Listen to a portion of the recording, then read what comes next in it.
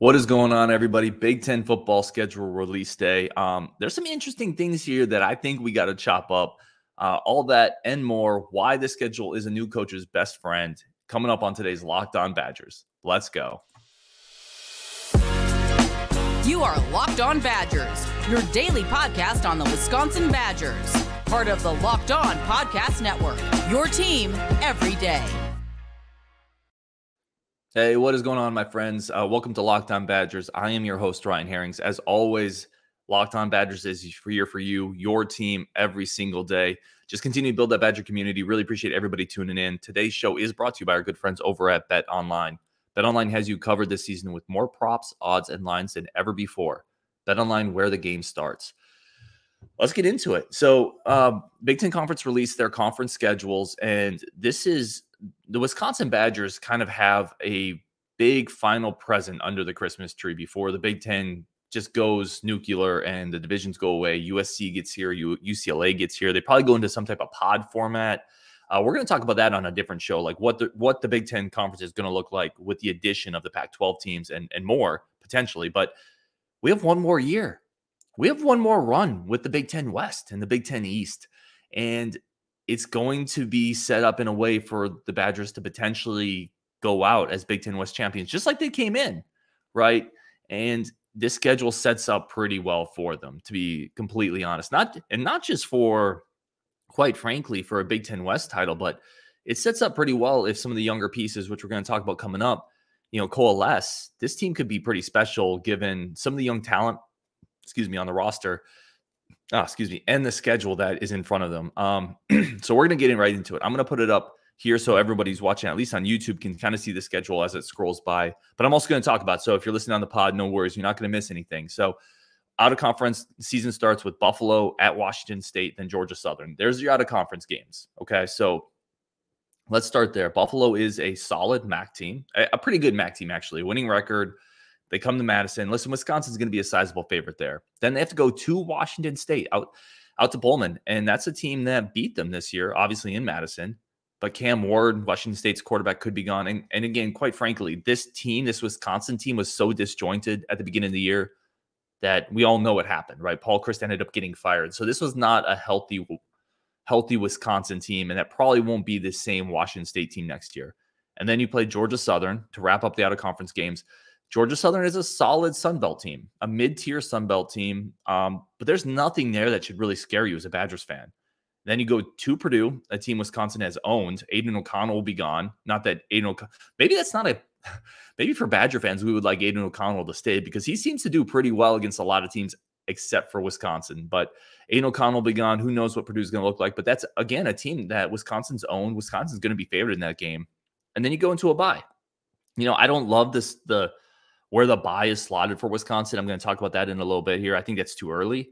But there's also a very good chance you are 4-0 going into that bye. Again, non-conference, right? Buffalo, Washington State, Georgia Southern, and then a game at Purdue. That's a really nice stretch to ease into. So then you have the bye. Coming out of the bye, you have Rutgers, who hasn't looked that good this year, 1-3 in conference. You have Iowa at home, and Iowa has the worst offense in Power 5, and there's no optimism. There's no hope, by the way, that they fire their offensive coordinator because we all know who his dad is, right? So Iowa's probably not going to be dramatically better. Then you go to Illinois, right? That could be tricky for sure. With what Bielema's been doing, Illinois whomped us this year. Again, though, that was a wounded Badger team, and Tommy DeVito will probably be gone for Illinois. We'll see what they look like. I'm certainly not going to chalk that up as an auto win by any stretch. And then you are home against Ohio State, obviously a tough one there. And you finish up with a road game at Indiana, home Northwestern, home Nebraska, at Minnesota. So let me break this down a little bit. Let's start here. The crossovers. Ever since the Big Ten West and East got started, everybody focuses on the crossovers, especially from the Big Ten West. The East doesn't really care. But from the Big Ten West standpoint, everybody focuses on the crossovers, right? Because you got those three giants in the East. You have Penn State, Michigan, Ohio State. And obviously one, it stands above the other two, but they're still all, when you see those on the schedule, you circle them. Big Ten did an interesting thing this year. Every Big Ten West team has one tough crossover. That's it, right? Wisconsin and Purdue play Ohio State. Northwestern, Iowa, and Illinois play Penn State. Nebraska and Minnesota play Michigan. So they did a good job of really evening this out. There's no teams in the West that'll play a Penn State and Michigan in the same year, which Wisconsin has done, right? There's no teams in the Big Ten West that won't play any of those teams. So crossovers are relatively equal. Now, obviously, you would rather play Penn State than Ohio State. You'd probably rather play Michigan than Ohio State. But every team in the West has one tough crossover. So to me, that equals out a little bit. And Wisconsin has the good fortune of getting Ohio State at home. So, by the way, that Ohio State game, I put this on Twitter as well, but I want to mention it here. I want to take a second to talk about it here. That Ohio State game on October 28th of next year in Madison, not in November, in October, had better not be a noon kickoff. I am sorry. I will riot if we have gone and done night games in very recent years on the road against Ohio State, Michigan, against Penn State, against Iowa. It is high time that we get Ohio State at night again in Madison. That would be such an epic environment, right? Because up to that point, we talked about Wisconsin's schedule. Wisconsin, if they put it together, is going to come into that team with one loss or potentially even undefeated. Ohio State's going to be Ohio State. That could be a marquee matchup at night in Madison. What an opportunity. They better not put that better not be this big noon kickoff nonsense. That had better be at least a 2:30 kick. So that's my take on there. I'm going to be so annoyed if that's an early game because Wisconsin deserves better. And quite frankly, Wisconsin fans deserve better. They deserve a prime time, big time night environment game. And our recruiting department would love to work with that too, by the way. So that's kind of the bulk of the schedule. Let's talk about a few more of the things that caught my eye. We do have, I mentioned the bye week. I want to dive into that a little bit more. I don't love the placement of it. It's early, right? It's week 5. It is the earliest bye week in the Big Ten West. By the way, it's the earliest bye week in the Big Ten West by 2 weeks. There's no Big Ten West team with a week 5 bye except Wisconsin. There's no Big Ten West team with a week 6 bye. The earliest next bye is week 7. So for whatever reason, Wisconsin is just a couple weeks early on the bye. It is what it is. It's not going to kill the season, but you would like that to be a little later. The toughest 3-game stretch. I went through this and I tried to pick out my toughest 3-game stretch for Wisconsin. All right, so here it is. Home game against Iowa. We talked about Iowa. Listen, that's not incredibly daunting, but I can tell you this. When you start stacking up tough physical games and you start getting beat up a little bit, Iowa's going to at least still beat you up a little bit, right? They're a physical team. The defense should be good. The offense can't be worse. Shrug shoulders. I don't know. It shouldn't be, but the defense will be tough. They'll try to run the ball. They'll be physical.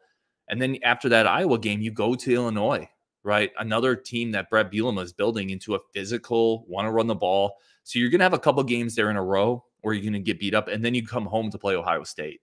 That's a tough stretch, right? Playing Iowa, going to Illinois if Brett Bielema continues to build this thing, and then you follow it up with Ohio State. That is the toughest stretch of the season, in my opinion. But even that's not crazy. Like, it's not like you're playing Michigan, Iowa, and then Ohio State. Like, you have one marquee team in there. You have one marquee game on the entire schedule. Again, the out-of-conference isn't crazy. And the Big Ten, you look at some of the teams on the schedule that they're playing. Northwestern has been terrible this year. Nebraska, we all saw what happened there. Who knows what they have? Iowa has been a mess. They just waxed Purdue. They waxed Northwestern. You have Illinois. Indiana's not been good this year. Like, guys, listen, everybody, this could be, again, it's the optimistic fan inside of me, right? All of it could fall apart. We could lose to Washington State and Illinois again. I don't know, but the optimistic fan inside of me sees a roadmap to win the Big Ten West in the last year of the Big Ten West and go to a Big Ten title game. I'm excited for it. I love this schedule. It's super manageable for Wisconsin. Coming up next, we're going to talk about, is this a new coach's best friend, right? Is this basically a layup for a new coach coming into Wisconsin? We're going to talk about that next on Locked On Badgers. But first, today's show is brought to you by our friends at Sweatblock. I've talked to you before about my friend Tony. Had perspiration issues. He used to get so sweaty that we replaced the word sweaty with Tony in our vernacular. So I would always be like, oh, when I'm playing basketball, I'd be like, oh, I'm getting all Tony. You couldn't guard him in the post. You'd slide off him. And he's just, it really impacted his social life, his personal life. And Sweatblock solved all that for Tony. It kept him from getting all Tony. Sweatblock gives you the confidence to wear what you want without embarrassing underarm sweat. The sweat block wipes, were featured and tested on the Rachel Ray Show with firefighters. And listen, if firefighters can pass that test, I guarantee you most of us aren't working that hard. It's going to work for us if it works for them. If you or someone you love is experiencing embarrassing sweat or odor, try Sweat Block. Save 20% with promo code LOCKEDON at sweatblock.com. Also available on Amazon. Thank you for making Locked On Badgers your first listen every day. Really do appreciate it. When you're done here, go check out Locked On Sports Today. From the games that matter the most to the biggest stories in sports, go beyond the scoreboard and behind the scenes with local experts and insight only Locked On can provide. Locked On Sports Today, available on this app, YouTube, or wherever you get your podcasts. I want to thank everyone again, just tuning in, listening to the show. I really do appreciate it. We're going to take off the scheduling ticker, and let's keep talking. So I wanted to talk about, we'll obviously have a new full-time head coach next year, whether it's taking the interim tag off Jim Leonhard, which is far and away the most likely scenario at this point, or it's bringing someone else in. Either way, especially for coming into a winning program, a program with tradition, a program with pedigree, which Wisconsin checks every single one of those boxes, right? What does a new coach have to do coming in right away? They have to establish that, the program is on the right track, right? It matters. Suddenly, nationally and from a recruiting standpoint, Wisconsin looks a little vulnerable, right? This program has had a few down years. They fired their head coach. What's going on there? Is that thing going to fall off the rails? Well, if you come in and you bang out a great season right away as a new coach, even if it's kind of propped up by a shallow schedule, right? Even if it's propped up by a bad non-conference slate, it doesn't really matter. You're able to sell instant results. You're able to win right away, which at a school like Wisconsin matters so much because that's all we've done for a long time is win games. So coming in, setting that right away, being that coach to get Wisconsin, quote unquote, back on the right track. Now you can build hype in the program. You can recruit to it, and that all leads into kind of the point I was making earlier. There's a very real chance here that October 28th Ohio State game next year with a new coach who's built a lot of program momentum coming into that, Wisconsin might be undefeated, or maybe they have one loss coming into that Ohio State game. And suddenly it looks on the outside, it looks maybe from a recruit standpoint that, those troubles at Wisconsin were just a speed bump. They were just like a little pothole. And now you're over it and you're crushing it. And Wisconsin is right back on track. That's why this new schedule or this schedule with a new head coach is so important because it's so manageable. You're not bringing in Jim Leonhard or someone else and you're instantly playing that schedule, from a year ago when you had Notre Dame and you had Penn State and you had Michigan and, you could easily start off 0-3. And then even if the new coaches, whoever it is, again, it's probably Jim Leonhard, let's be honest. But even if the new coach is really doing yeoman's work and crushing it, starting 0-3 under a new regime to start a season, it's tough. It would really impact momentum. It would impact recruiting, and it would allow for a narrative to develop that Wisconsin shouldn't have fired Paul Chryst, right? It would allow for a narrative that, Jim Leonhard or whoever it is, again, I'm saying Jim Leonhard, we don't know, but he's not the guy. And now instead of opening up with a gauntlet, instead of having a really tough schedule, you have Georgia Southern, you have Buffalo, you have an away game against Washington State, Purdue. Your crossovers are Rutgers and Indiana plus Ohio State. It really provides a launching platform for a new coach to come in, win a bunch of games, look really good, and be able to sell that instant success into recruiting. Because again, we're coming off a recruiting cycle last year that wasn't very good, a recruiting cycle this year that's probably not going to be very good. We're going to do some more shows on it. But next year's recruiting cycle is incredibly important, right? It's a deep in-state class. There's a couple blue chip prospects we've talked about. Donovan Harbor is obviously at the top of that. You have to have a good year next year. You have to be able to sell the program next year because you can't have 3 straight recruiting classes that are subpar, right? And that's why, again, it feels like a great opportunity, this schedule does. And we're going to talk about some of the youth in the program coming up. But it feels like a great opportunity with this schedule to finish off the Big Ten West with a great season. To finish off the Big Ten West by putting another Big Ten West division championship kind of in the back pocket. Go play probably Ohio State for another Big Ten title. But it's really that opportunity is all there with this schedule, and it's going to set up a new coach with a great spot where they can really do that, execute it. So that's why I'm so excited about it. Let me know in the comments. Obviously, I'm not trying to get ahead of myself. There's a lot of this season to play out. We don't know how all these teams are going to look next year, but I definitely, historically, you can look at these teams. You can look at Wisconsin. You can assume Jim Leonard's going to be head coach. And if all of those things kind of historically track, Wisconsin's going to be favored in every game next year, except for Ohio State and maybe Washington State, Illinois, but they're probably going to be favored in those as well. Wisconsin is just a better program than those schools. And outside of this kind of speed bump, I think it can get right back on track. And I think that schedule is going to play a really big part in it. Let me know in the comments. Again, I'm not here for the comments that are like, you were so optimistic this year. I was wrong. And I'm not here really like for the comments that are like, don't worry about this season. This season's not over. Focus on this one. We can do both. Like we can focus on this year, but we can take an episode and look a year down the road and say, boy, next year really could be that season. That could be that special year. And we're going to talk about why it might be that special year with some of the youth on the team coming up next on Locked On Badgers. But first, a word from our sponsors. I want to thank everybody for tuning in to Locked On Badgers, continuing to join the show, continuing to build the community. Join the Discord if you want. We do free giveaways on the Discord. We have some really awesome, we've done Chimere Dike autographs. We've done boxes of cards. We've done gift cards to Fanatics so you can buy Badger swag. We've done these cool coasters that have like great Badger plays sketched on them in slate, and they're incredible. It's just a thank you. It's a thank you to everyone who supports the show. So if you want to join the Discord, we'll put the link up. But it's a great way just to join another community of Badger fans. And it's a great way for me to say thank you for supporting the show. So really do appreciate everybody who's listening.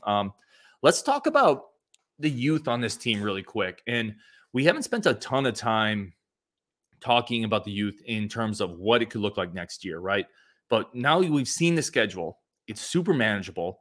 And now let's look at this team, right? Graham Mertz is a junior. So again, I don't want to make I'm going to just assume, I'm going to take the transfer portal out of this for a second because anybody could realistically transfer at this point. Like that's just the reality we live in. But Mertz should be back, right? And he's playing great. Especially under Jim Leonard, he's been playing incredible. Mertz is going to come back as one of the most experienced quarterbacks in the Big Ten. Braylon Allen's coming back as a junior, right? This entire young receiving group that we are just over the moon with that have looked incredible is coming back. And not only that, you're adding in Tommy McIntosh. You're adding in Vinny Anthony with a bigger role. You're adding in Brooks as maybe a bigger, more physical possession receiver. They should be really good. Already, you're looking at this offense. Now let's look at the offensive line. Joe Tippmann could come back. And then you have Jack Nelson. You have Riley Mahlman, Trey Wettig. You have all of these incredibly young, talented pieces, right? Nolan Rucci. You have all those players will be coming to age with Bob Bosted with another year. This entire offense is stacked. The tight end room is young. I mean, it's been injury prone, but it's young. You're getting a lot of those guys back.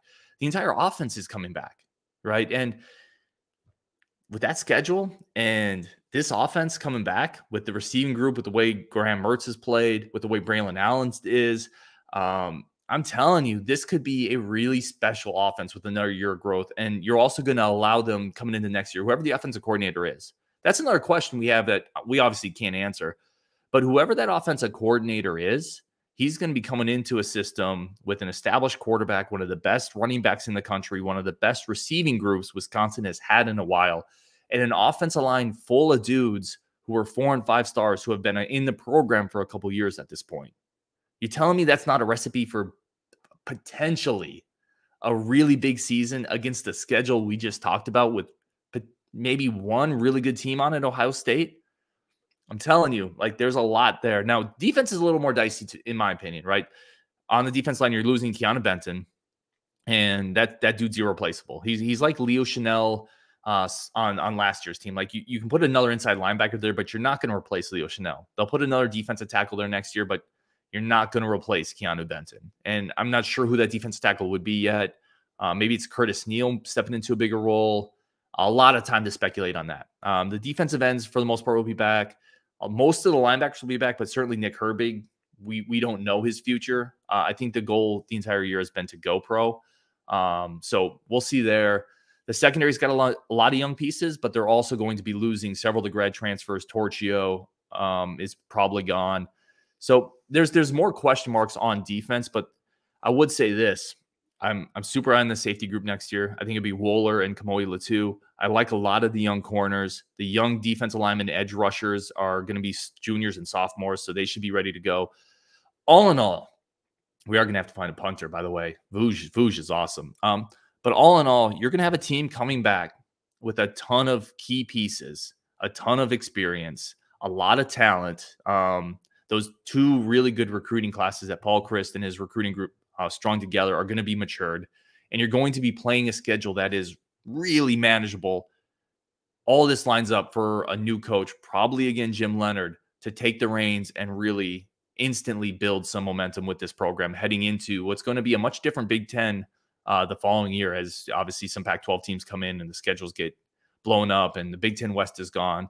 So that's what I wanted to talk about today. Let me know in the comments if you think the schedule is as manageable as I do, if I'm kind of just getting maybe ahead of my skis a little bit, totally possible. But I think it's interesting. I think this is one of the more, one of the easier schedules for Wisconsin to go through that I've seen in a while. And I think it's going to coincide with a really experienced, talented team coming back. So I'm excited for it. Oh, excuse me. I'm excited for it. I'm ready for it. Certainly a lot of this season to go. I'm excited for that too. But we'll have to see how it plays out. Big Ten schedule released today. Thank you, everybody, for listening to Locked On Badgers, making it one of your first listens every day. Really, really do appreciate it. When you're done here, go check out Locked On Sports Today, the biggest stories of the day, plus instant reactions, big game recaps, and the take of the day. Available on the Odyssey app, YouTube, and wherever you get podcasts. Thanks, guys. On Wisconsin.